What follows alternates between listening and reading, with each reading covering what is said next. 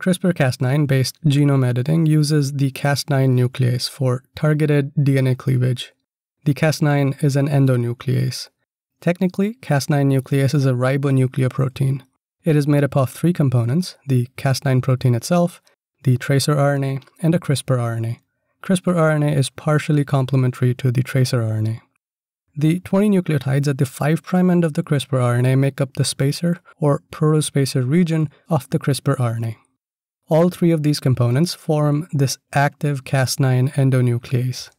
Typically, in practice, tracer RNA and CRISPR RNA are combined through a stem loop structure to get a single RNA called single guide RNA. When this was created, researchers made a handful of variations, and the +85 tracer RNA tail structure worked the best.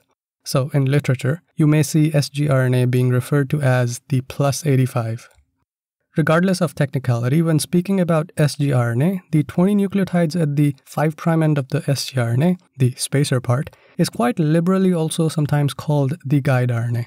That is the portion which guides Cas9 nuclease to make cuts. Therefore, Cas9 nuclease is an RNA-guided DNA endonuclease. The guidance of Cas9 actually starts with the PAM interacting domain of the Cas9 protein, which scans the target DNA for an NGG sequence. The NGG sequence is a PAM, short for protospacer adjacent motif. Recall that the 20 nucleotide region is called the protospacer. The motif adjacent to it is therefore protospacer adjacent motif. An important point to remember here is that the protospacer RNA is part of the Cas9 RNP. The PAM sequence, on the other hand, is only found in the target DNA. I'll come back to this in a moment. The PAM scanning step is called PAM verification, which leads to the spacer or guide RNA sequence pairing with the target DNA. And when it base pairs, the nuclease domain of Cas9 cuts that paired DNA. This is essentially the interference step of Cas9 mechanism that I discussed in CRISPR adaptive immunity video, which is linked below in case you want details. Alright, let's get into the specifics of CRISPR-Cas9. Suppose this is the single guide RNA that is going to guide the Cas9 nuclease. This implies that the matching target DNA is expected to base pair with the guide RNA, something like this. But before the matching can happen, the NGG sequence needs to be verified by the PAM interacting domain. Only after the PAM is verified, the 20 nucleotide spacer is allowed to pair. The pairing starts at the 3' end of the spacer, and around 10 to 12 nucleotides in this region, or even as little as 6 nucleotides, called the seed region, is where the Cas9 protein expects to find a perfect match. The leftover portion is more flexible, and a minor mismatch in their base pairing is tolerated. This hybrid structure of RNA and DNA is called the RNA loop. The DNA strand that pairs with the guide RNA is referred to as the target strand. With this logic, the unpaired strand is called the non-target strand. I want you to take away a very important point from this.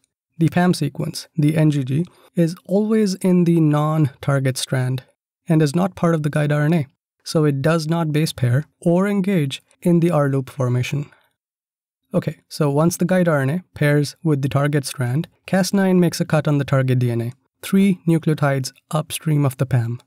The NHEJ nuclease domain strictly cuts 3 nucleotides upstream of NGG. Keep in mind that guide RNA is never cleaved, only the DNA is cleaved. The non-target strand is cut by the RUVC domain of Cas9, also 3 nucleotides upstream of NGG. But RUVC is oftentimes flexible in its cut position. Sometimes it can cut 4 bases upstream, sometimes 5, or even 6 in some instances. This means that the double-stranded DNA is cut on both strands. And if both domains cut 3 bases upstream of the PAM, you get a blunt double-stranded break in the target DNA. Alternatively, you can get a staggered cut if the RUVC decides to cut a little further upstream. One side note, the NGG sequence is what Cas9 prefers as a PAM over all 3 base combinations. Instead of this canonical PAM sequence, sometimes Cas9 can also use sequences like NAG or NGA, and a couple more, although with low efficiency. But NGG is always preferred. If you understood all that, here's a little exercise for you. We discussed this target DNA and guide RNA configuration, and where the PAM sequence is and the location of the cut site. here are other possible configurations for target DNA and guide RNA. Just like this example, can you identify the location of PAM sequence and cut sites in these configurations? Pause the video and try it out. You will find the answer to this exercise later in the video.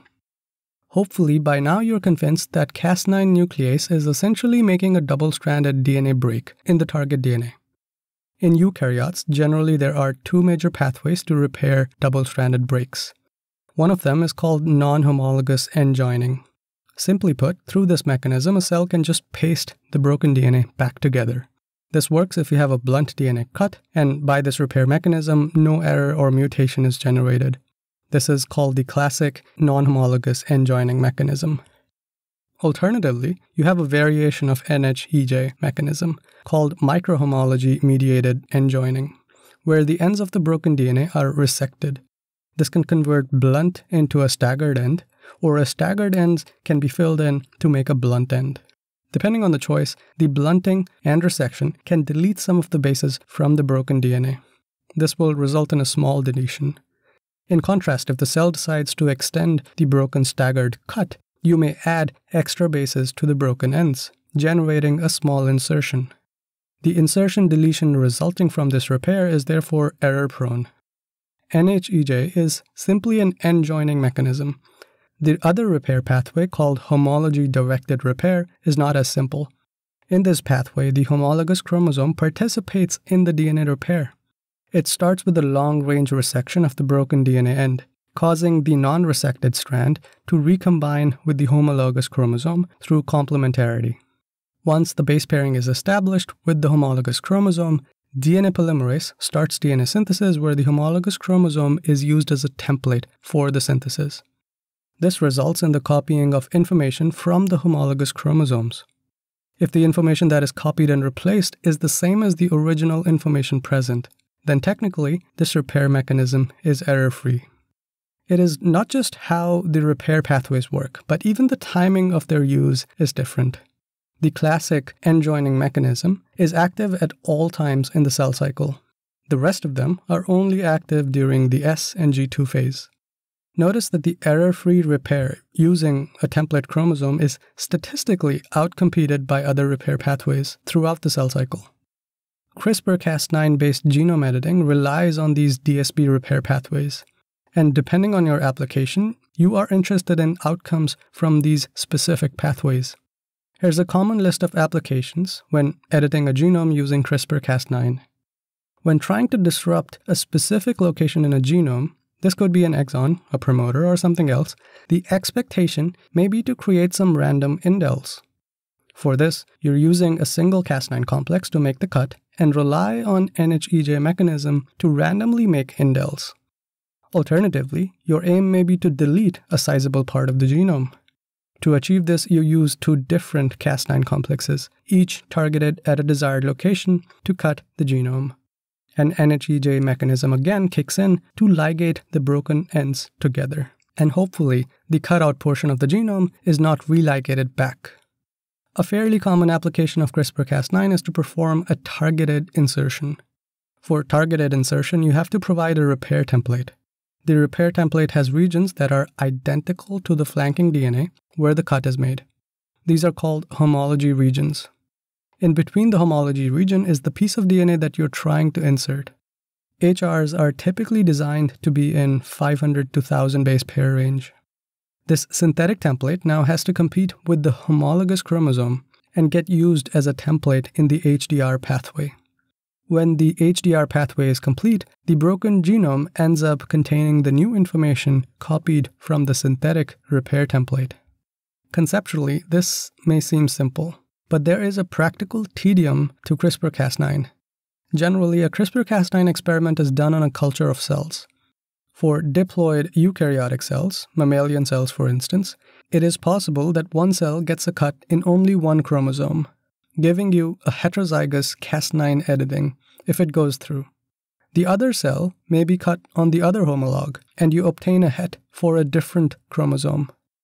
In some rare cases, you cleave both the chromosomes, and your expected DSB repair goes through and you obtain a homozygously edited cell population. Given these three applications and many possible outcomes, your job may get complicated if you're trying to obtain a specific clonal population for a specific allele, or maybe both, to make a permanent cell line out of your CRISPR experiment.